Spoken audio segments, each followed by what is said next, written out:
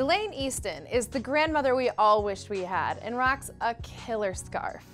Delaine's top priority is education, and as the former superintendent, she stood for low-cost education, smaller class sizes, and pushed to tax big tobacco to fund childhood development programs. She supports Medicare for all, legislation for basic human rights for all races, genders, and abilities, and is an advocate for the fight against climate change. Do I smell Bernie? With only 21.7% of the California legislation being female, she has that running in her favor. She's also the most progressive candidate running and supports socially responsible public banking, which is a hugely important issue. If you don't know about it, Google it. Don't forget to register to vote. Your voice is important, so make it heard this November.